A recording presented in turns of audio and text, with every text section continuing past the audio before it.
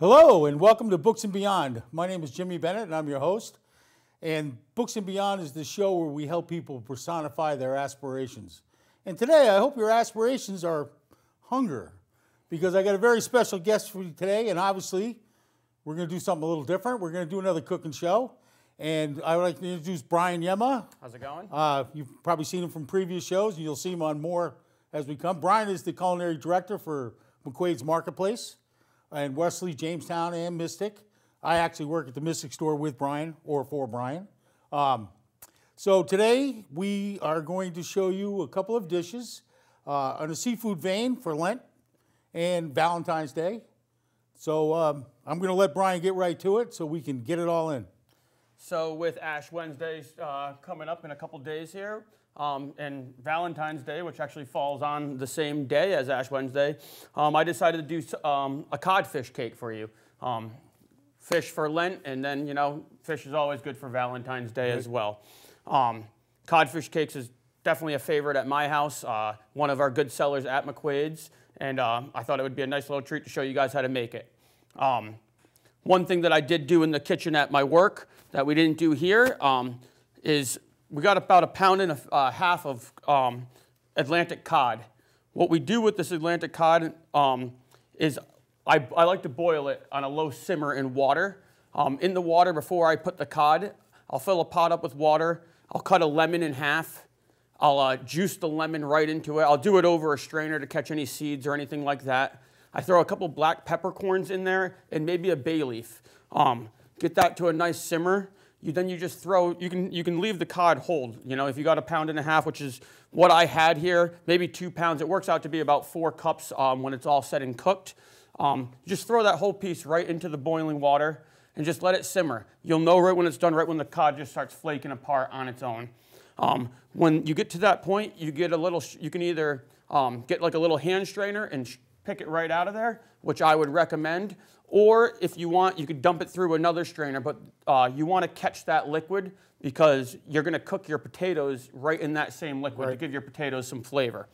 So, like I said, Atlantic cod, I started it with about 1.5 pounds to 2 pounds. When it was all done and cooked, I got about almost 4 cups flaked here. I already flaked it, but it's already fully cooked. Then we had our potatoes. I just use a basic red potato. It's very, very simple. Like I said, when you take the fish out, leave that water on. You're just going to take a potato. You're just going to make slices, almost like you're doing a thicker potato chip. Just simple slices just like that. And then you're going to take those and you're going to throw them right in that same water. You're going to boil them until, again, these are soft and they're falling apart. You're going to end up with a potato that looks like this, and it's going to be able to crumble just like that. So it's going to be a nice texture. Everything's soft. And then we have our onion. This is one of the most important parts of this codfish cake, and which I think gives it some of the best flavor. We caramelize an onion. When I cut my onions, I like to cut the ends off of them like this. I'm going to cut it right in half. Since I want these pieces to be a little bit smaller, obviously peel the skin right off of here.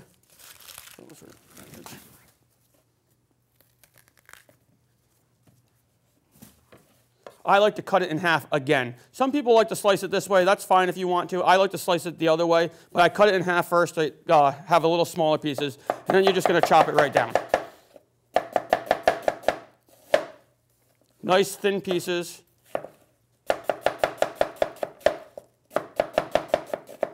Get that nice sliced.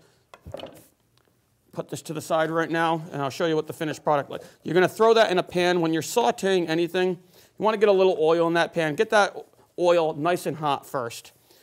When the oil's nice and hot, you're going to dump the onions right into it. Obviously, be careful when you're dumping the onions into it. Any hot oil gets on you, you're not going to like it, so just be cautious. Dump them in nice and slowly. When those are cooking, you're going to toss them around a couple times. When they're about halfway done, you will want to turn it down to like a medium-high heat. Right. Throw a little pat of butter in there. And with our onions, what we do is we take a little smoked paprika and we put it in there about halfway through the cooking process. That's where I get this red color from on these caramelized onions. Now, to get them fully caramelized, around medium heat. It's going to take about 10 minutes to get them fully nice, till all the sugar start coming out of the onions like that. You can even throw a little pinch of brown sugar right into the onions, helps sweeten them out and extract some of that natural flavor that's already in the onion. And you want to keep moving the onions. That's one thing. Yes. Because they will burn. You don't want them burned. You want them just like a nice dark brown. Right. So you constantly want to mix them, and then when they're almost done, I like to throw probably.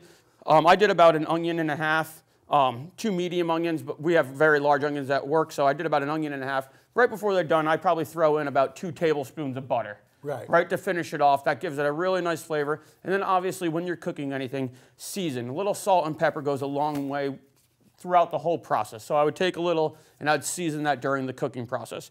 But again, you want this kind of consistency of a nice soft onion. Everything's going to be nice and soft in this cake.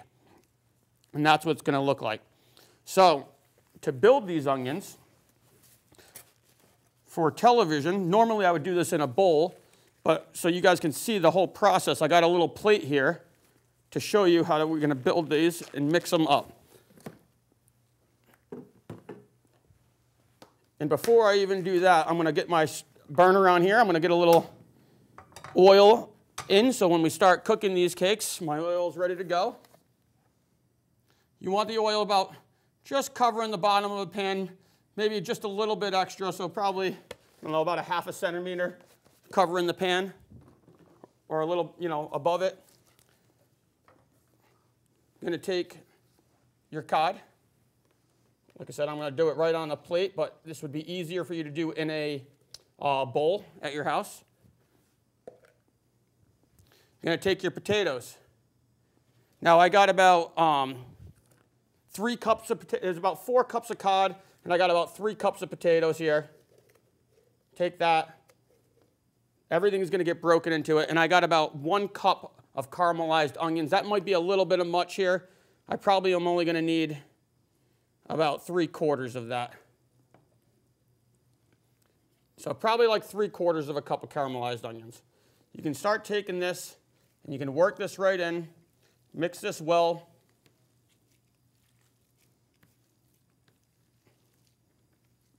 One thing I would caution too, people that might have a KitchenAid at home or a electric mixing bowl, as tempting it is to throw it all in there and mix it like that, it's not really what the ideal thing to do, because what will happen is you'll just have a paste. It'll grind everything down into just one gelatinous mess.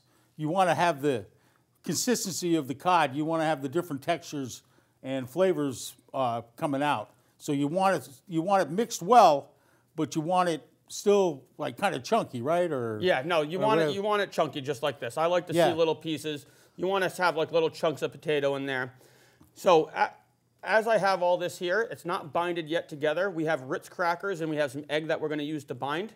But right from here, I take a little seasoning, just a little salt and pepper. You're going to salt and pepper to taste.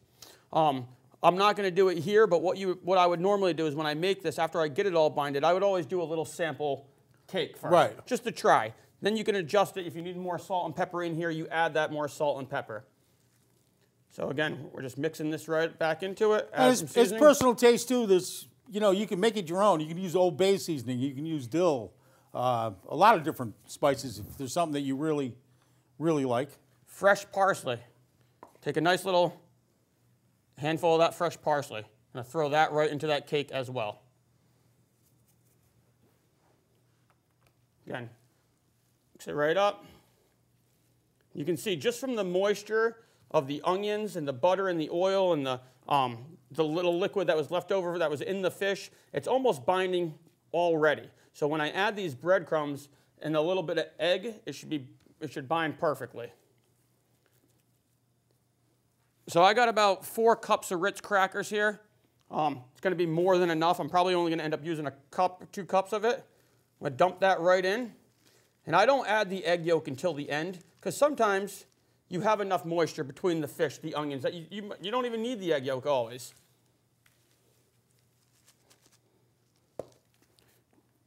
Jim, I'm going to pass you this egg yolk if I need it, because I'm going to go two-handed on this. All right. And if I need a little bit, you can splash that right in there for me. So now we got all the ingredients right in there.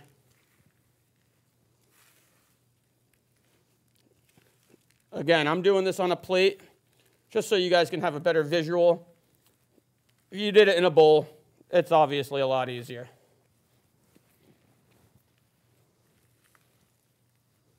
Cod cakes is a traditional New England food. I imagine they've been making cod cakes since we first even came to this country. It's a great way. It's got all the staples in it: potato, onion, fish, and there's a million different ways you can make it. This happens to be one of my favorite recipes right here.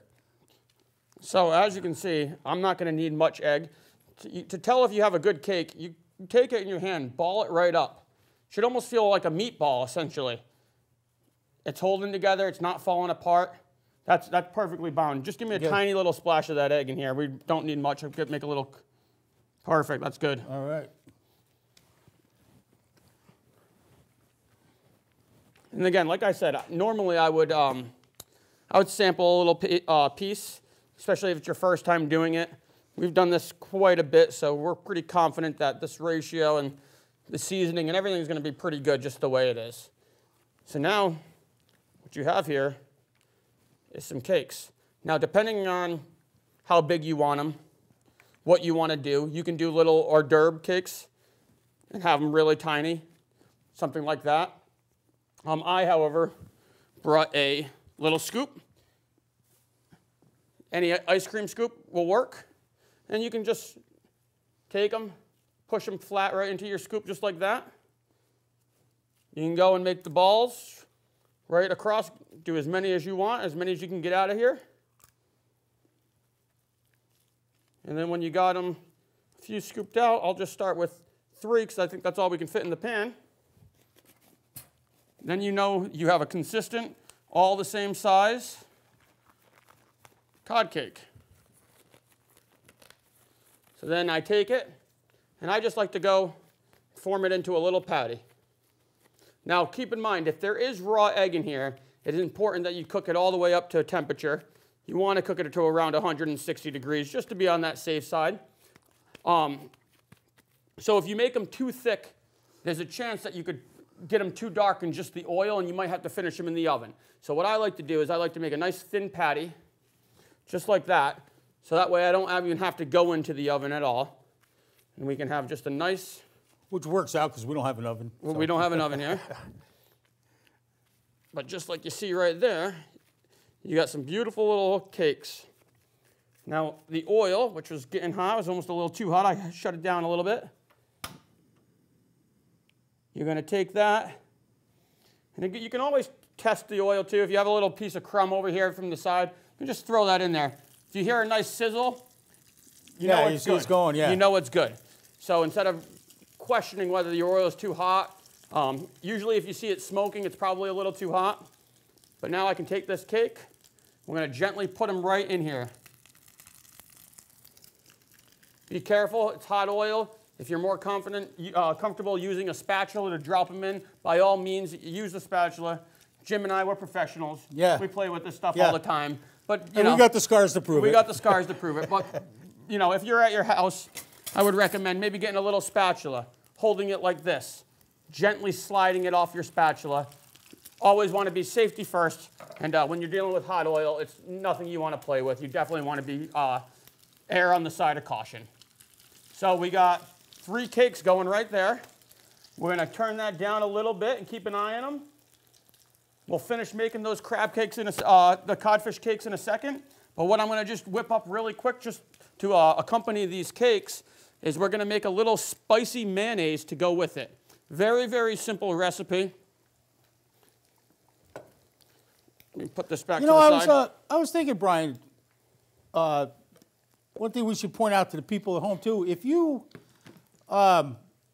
you don't have to start off with all, I don't want to say not fresh ingredients, but what I'm trying to, I guess what I'm saying here is that if, let's say you make a cod dinner and potatoes and you have leftover, you can use it the next day, basically the same way, and make cod cakes with it. So you're not throwing out the fish or eating cold. And it's a nice way to exactly to use the leftovers. And if you can see, guys, Got a nice color on this cake right here. That's what you're looking for. So that's a good time to flip it over. And I'm gonna whip this, this aioli up really quick here. Aioli, spicy mayonnaise. I got a half cup of mayo right here. And put this right into the bowl here. All right. And then we're gonna do 2 tablespoons of a hot sauce. You can use your hot sauce of preference. Doesn't have to be this one. I'm using just a Sweet Baby Ray's buffalo sauce, actually. I'm gonna do 2 tablespoons of that. And then I'm going to do 2 teaspoons of yellow mustard.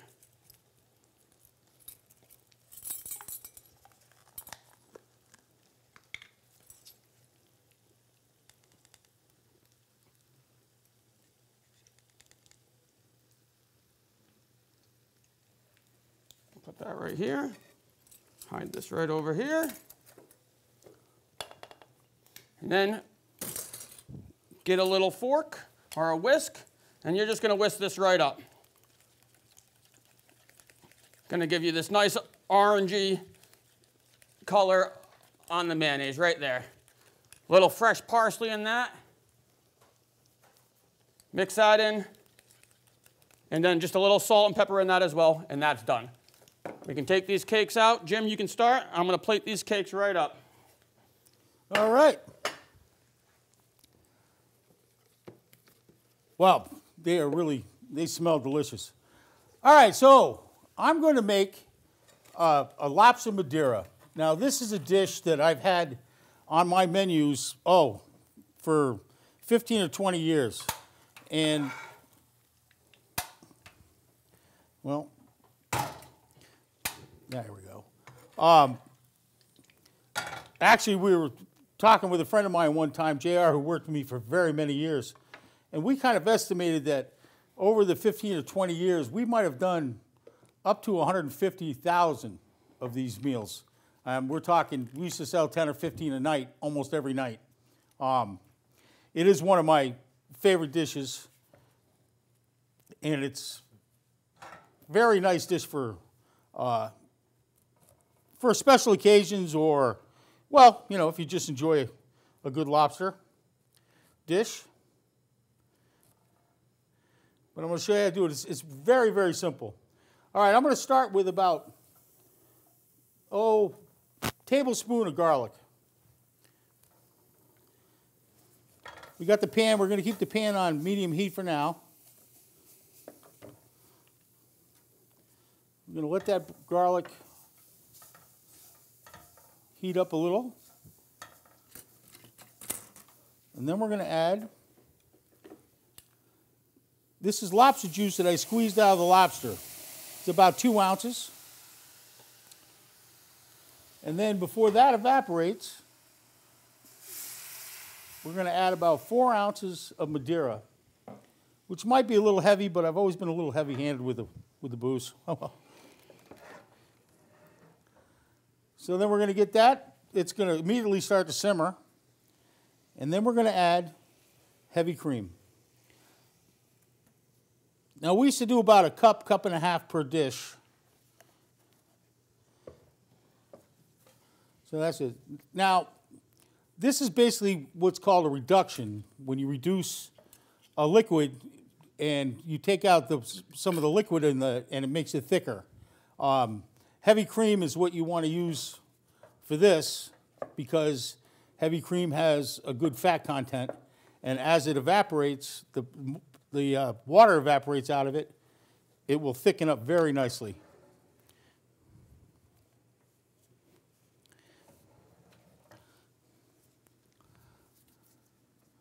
Now, like the caramelized onions we were talking about, this is something that you want to kind of keep moving. It's not something you really want to walk away from. And once it comes to a good boil,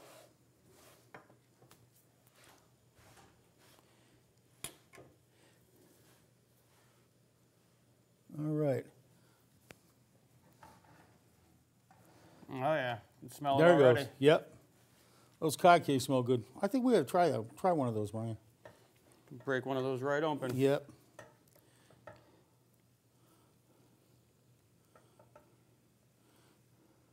As you can see, it'll start to come up.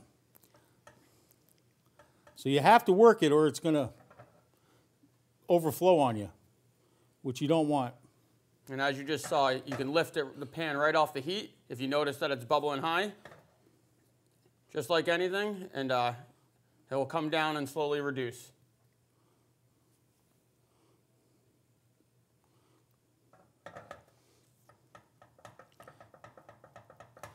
When you're making this sauce, you're looking what, for pretty much like to coat a spoon, correct? Yeah. Oh, that's what I didn't want to do, but I can turn it down. Things happen in the kitchen sometimes, yeah, guys. There you go.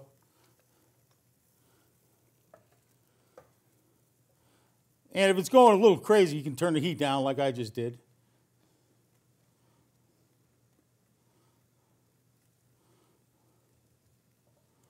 But eventually you'll get to the point where it won't go over the top of the pan.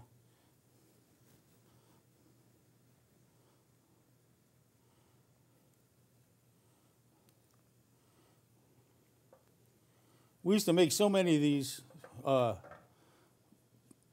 JR, who was a great saute man, he would keep 6 or 7 of these pans stacked up on a burner on high all night long. And it's ready to go. So they were smoking hot as soon as he put everything in.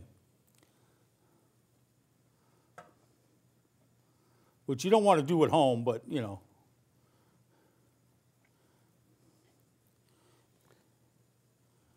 I'd venture to guess that a little of that sauce right over one of these cod cakes would be pretty good. Well, that's another thing. You don't have to have this as a main dish. You can use it like for a sauce, and you know, it doesn't have to be lobster. You can do chicken. You can do shrimp, fish, whatever whatever you like. The Madeira is a sweet dessert wine, and it really, I don't know, it gives it a nice tart but sweet flavor, you know? Not tart really, I guess, but... No, but you get the sweetness from... Yeah, from hard to describe, but it tastes like Madeira. All right, that's starting to come along nicely. Oh, yeah.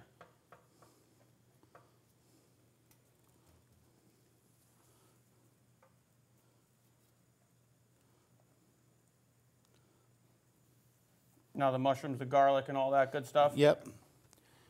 Now we'll throw in the mushrooms.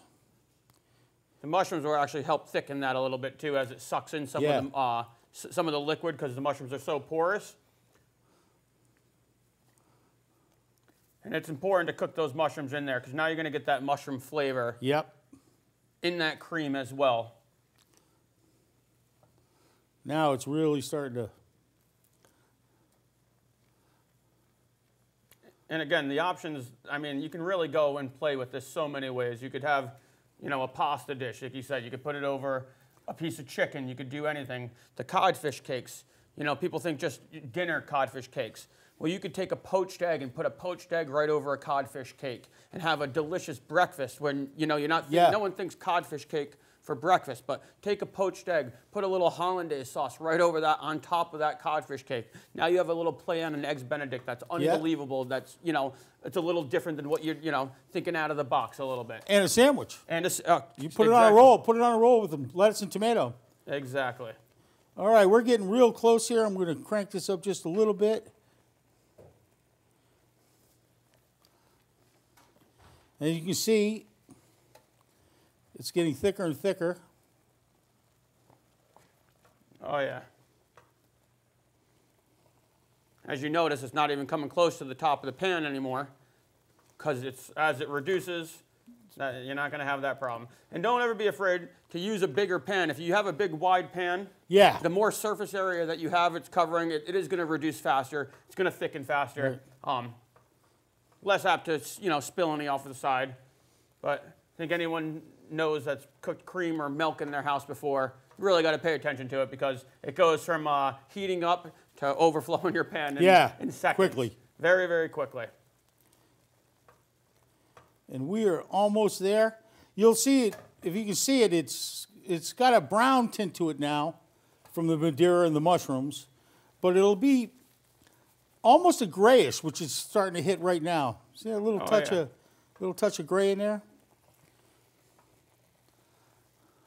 That's beautiful. Now this is where it gets a little crucial. You have to be careful when you hit the certain point, because if you go too far, you'll break it. If you take out too much of it, you know, it'll just turn the thing. So now we're going to put in our lobster meat.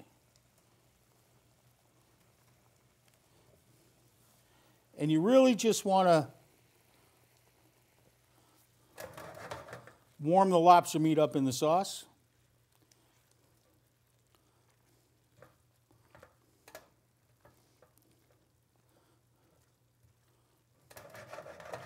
Keep working it.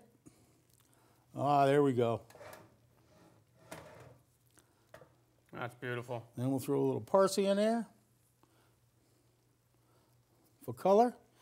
Now, as I said, we always serve this over pasta, and it is delicious over pasta.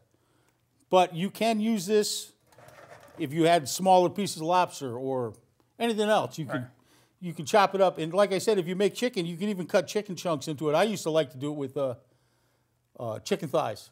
Oh yeah. Trim them up, cut them into little cubes, put them in there, saute them up, and follow the same recipe. The garlic, a little chicken stock if you have it. And I know I said hollandaise over this, but you do a poached egg on top of a codfish cake, and then put the Madeira sauce on top of that instead of a hollandaise sauce. Now you're really talking. Now you're really talking. That sounds like a Sunday morning breakfast coming up there, Brian, huh? Coming to your house. Yeah. So there we go. That's moving along nicely. It's just about there. Well, I mean, it is pretty much there.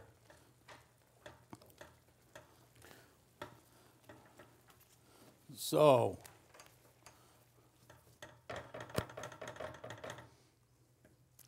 I'm going to let Brian give it a taste. And careful, because it's hot. It's all right. My mouth's been trained to handle heat. Unbelievable.